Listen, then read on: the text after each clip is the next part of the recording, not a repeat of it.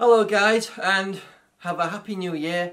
It's 2019 and I just want to say I hope you have a great new year. In this video I wish to address scammers on dating sites. I did say I would expand on this subject and I hope this video is informative. So there are so many different types of scams on dating sites. It's literally unbelievable, and it's not the dating site's fault really. These people are scumbags and they will basically set up a fake profile.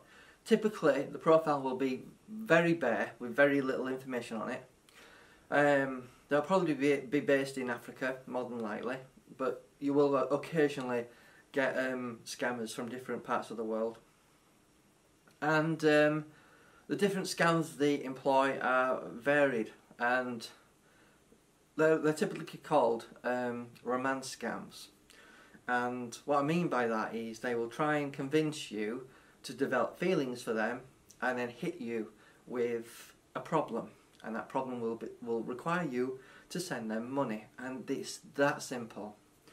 But the way they get into people's minds and hearts, you could say, is they play a game that runs for a very long time. And I've known some scammers to be talking to some people as long as 2 years, and that's a long time before they hit them with a scam. So let's talk about the actual scam, what they do. Well, they can come up with many excuses, but normally it's an elaborate story. And examples I can tell you that I've heard of is basically you know, a family member has died, or they've got brain cancer, or they've got a brain tumour, needs to be removed. I've heard of you know, people having financial difficulty, or say a gang is after them trying to kill them. Literally anything under the sun. The main ones I hear of on a regular basis tend to be they're stranded somewhere. They need to pay their hotel bill. The hotel's taking their passport away until they pay the bill, and it's up to you to help them pay that bill. The other ones tend to be that they want to come and see you, but they can't afford the travel, you know, the air ticket, so they ask you to pay for that. And before you know it, some people can be quite gullible, and some of you guys out there watching this video might think they're gullible, they deserve everything they get, and you could say you have a point. However, if you've been talking to someone for a very, very long time, you develop a bit of a trust, and that's where it is. That's why most dating sites have a disclaimer now that say if you get talking to someone, never send money to them until you've met them in person. And they have that disclaimer on their site, and it actually really makes me angry when they have this disclaimer, because they should be the ones policing these people. It's their site, they're putting you in danger in effect. They're exposing you to that danger. It's their website at the end of the day. You wouldn't be in that position if the dating site didn't police it more rigorously. And personally, I think they could do that quite easily by checking people's ID, for example, asking for a picture of their ID and verifying their IP address. So if they set up a profile that says they live in the UK, right, or they live in America, or they live in Germany, right, they should be checking their IP address, and if it doesn't match, they should get an automatic ban completely straight away.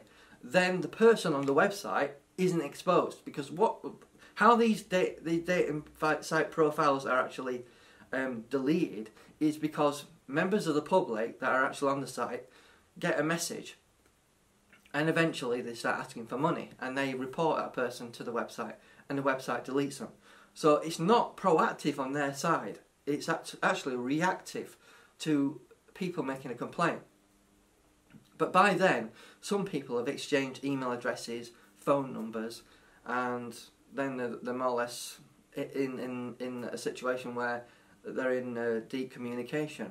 And you might think they're gullible, and you might think it's quite sad that they're giving out thousands of pounds, but I encourage you to watch Dr. Phil, who's actually a host of a TV program in America, and he's had a few people on who've actually divvied out up to $500,000.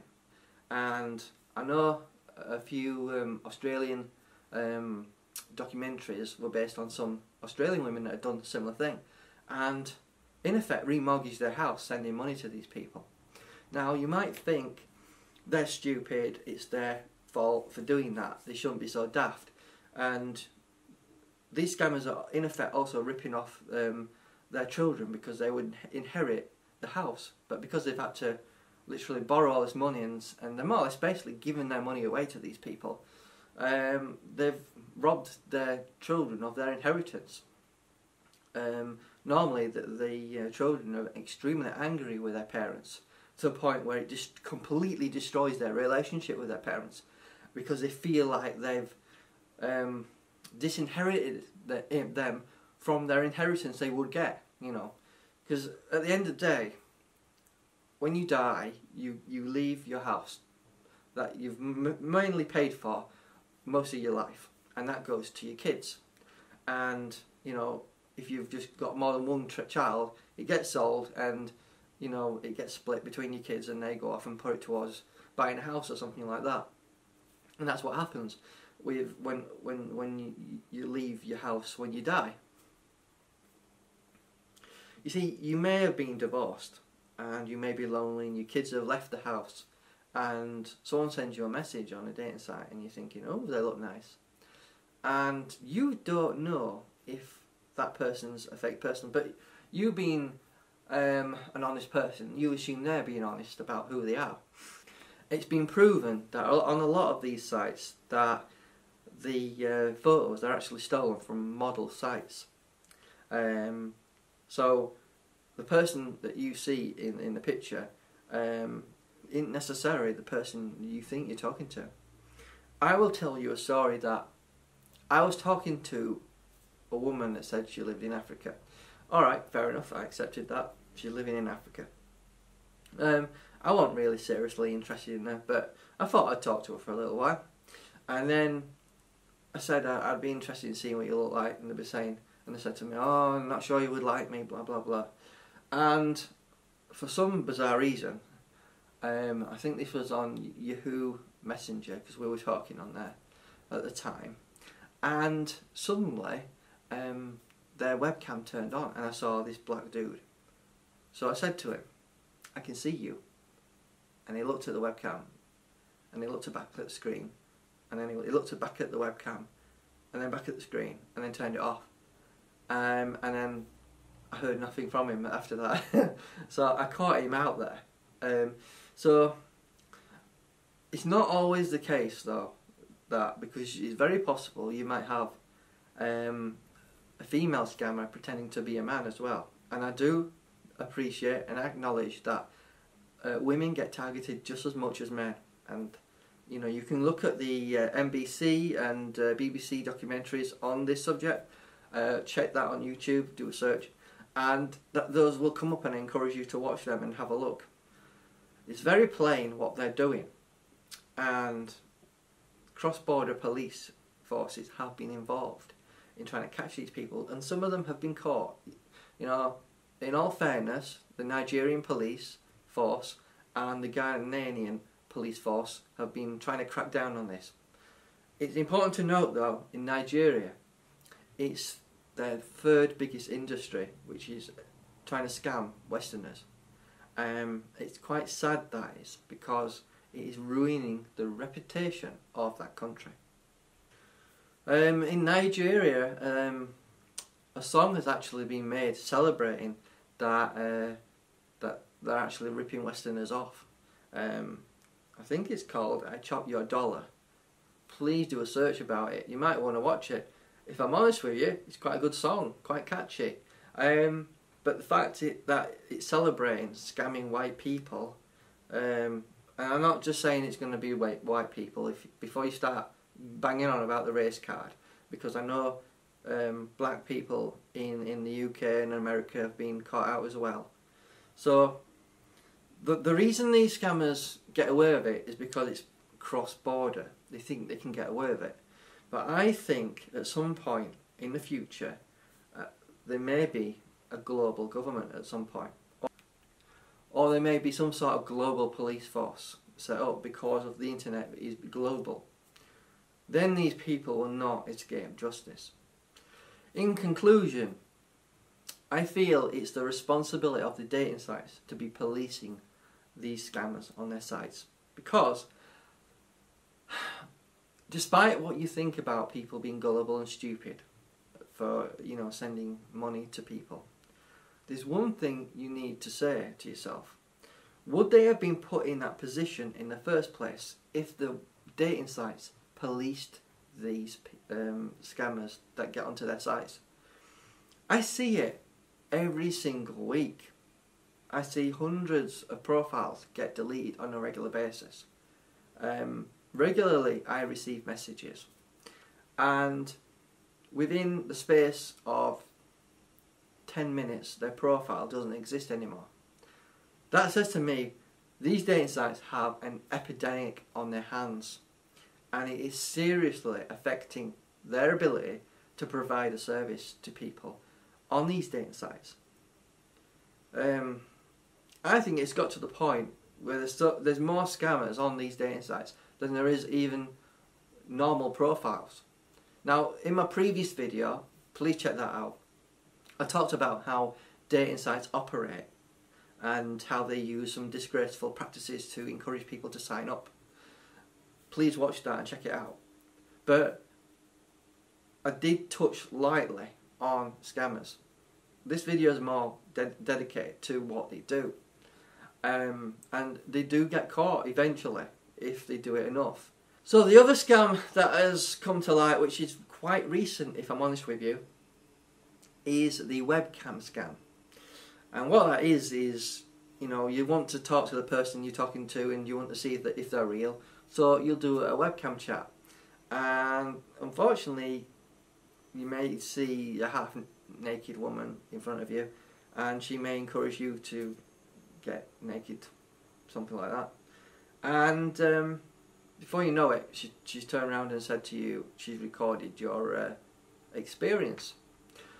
And this does happen to people in general, and some people have committed suicide because what the scammer knows is they know your full name, probably by then, because you may have it on your Skype log-on details. So in terms of protecting yourself, I recommend you use some sort of username, not use your real name. Because if they've got your real name, they can go onto Facebook and then contact your family and friends and send that video they've recorded of you revealing yourself, and they will blackmail you. Police advice on this is not to rise to it. I'd ignore it. I'd tell your friends about what happened. Hopefully they'll be understanding, and same goes for your relatives. But that's what they play on. They play on your embarrassment. You don't want them to see you doing whatever on video, and that's why they try and blackmail you. But the thing is, they won't just stop blackmailing you once. They'll keep doing it over and over again. This is the typical blackmailer, the scumbag. So you're better off just admitting it and accepting what you've done is stupid and not do it again. This didn't happen a few years ago, but it's become more of a new scam. And this is what they do, these scammers. They look for new ways of ripping you off. And when they realise one avenue has been cut, because people are becoming savvy with this. I think people are becoming less naive, becoming more knowledgeable, realising that these scumbags are out there. And when someone starts asking for money, such as the lottery scam that you see through email quite often, people are realising it's fake, not to even acknowledge it. And then they come up with another way, such as this. So there are so many scammers out there doing so many different things to try and rip you off, and they try and play on you as well. And then they guilt trip you, and then they try and embarrass you. So in conclusion, when it comes to scammers, some of the clues are, such as their profiles, is if they try and give you their phone number straight away or their email address, All their profile is pretty much blank, and it just tells you more or less what country they're in, and their picture is a bit, you know, pixelated or very small, and you can't make them out very well. Those profiles are probably pretty much you should avoid them. Or another test is just wait, you know, on the site and give that profile a couple of weeks or months to see if it's still there. And if it vanishes, then you know it was a scammer, because someone's probably complained about them at some point. Because it won't just be you they're targeting hundreds, if not thousands of people. And, you know, this is what they play on. Also English, if they're using broken English, which is really poorly written, or they're using some sort of Google Translator, which is pretty basic, you can pretty much gather that they're probably not genuine people. And I just hope this little bit of advice, bit of a rant you could say, about these scumbags, because people have committed suicide and killed themselves over this. Children of the people that have committed suicide have lost parents. They've lost their inheritance in many cases. Again, just watch documentaries by NBC, BBC.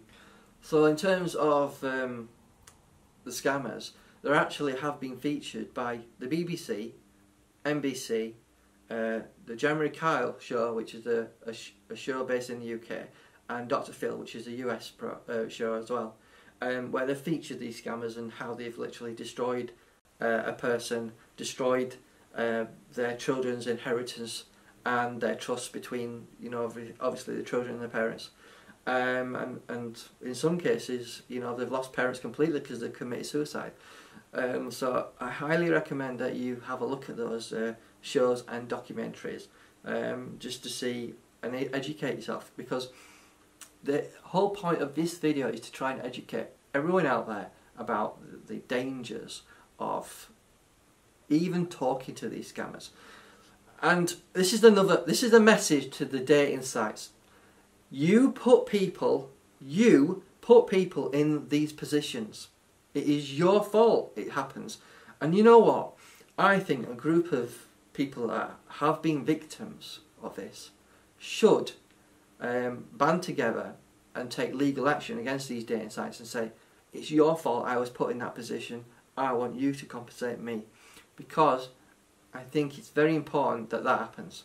So this video has been a general informative video about scammers from various sources that are out there, online, people I've talked to, and people that have been on television programs. And I just want to say, for those people that have been affected, try and get on with your life, and, you know, go and meet people in bars and clubs in your country, and try and avoid people internationally or on chat rooms or on dating sites that are in other countries, because the best way you can keep yourself safe is to meet people in person. Anyway, thank you for watching and have a nice day.